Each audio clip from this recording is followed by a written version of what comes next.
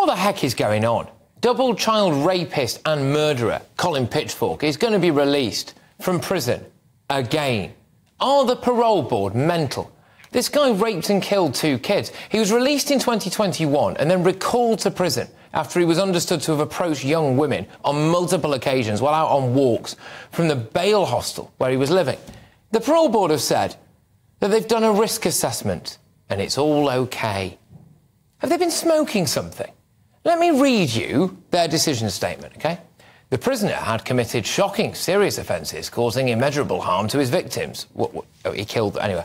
However, the Parole Board's role, as required by law, is to undertake a risk assessment. The panel noted that Mr Pitchfork has been in prison for a very long time. His behaviour for almost all of that time has not caused any concern.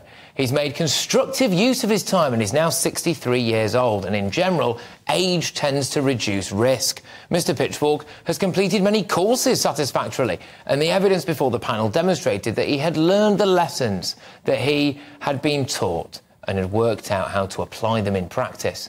Accordingly, the panel determined that it was no longer necessary for the protection of the public for Mr Pitchfork to remain confined, and thereby directed his release. I want to meet the people who made this decision and look them all in the eye and ask them this question. Would you leave Colin Pitchfork in a room alone with your daughter?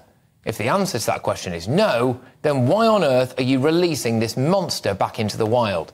This is an absolute insult to the families of the 15-year-old girls that he raped and murdered. It's also an insult to the public. It's a bloody disgrace, actually.